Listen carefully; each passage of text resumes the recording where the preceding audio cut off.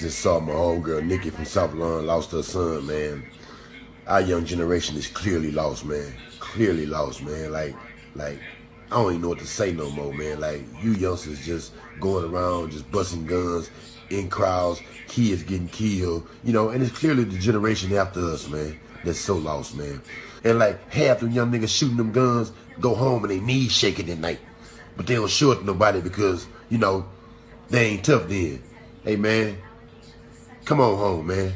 One day it's gonna be you and God. You going up or you going down. You know what I'm saying? That's gonna be it. Come on home, man.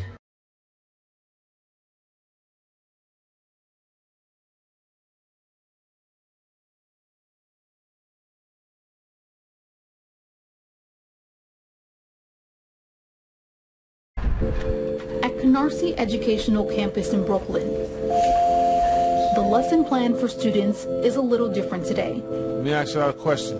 What today is perpetuating the violence amongst y'all? These students are learning about gang life from those who know it best.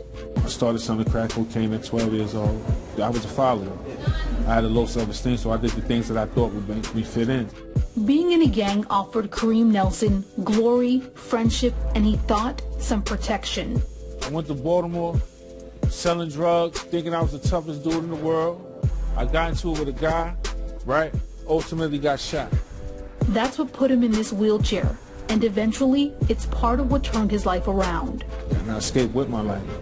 And that night on, I said, I don't want kids to ever have to go through what I went through. 7 years ago, he founded Wheelchairs Against Guns, going into schools around New York City with other former gang members trying to prevent students from making the same decisions they did. Every day there's kids being recruited. Every day there's new gangs being made up.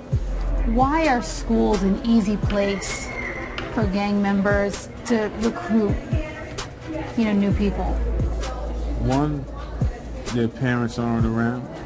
Two, right here, the kids are most impressionable. This is where they find themselves, and the gang members know that. So they're like, yo, we're gonna go to the schools. 45% of students across America report having gangs and gang members in their schools.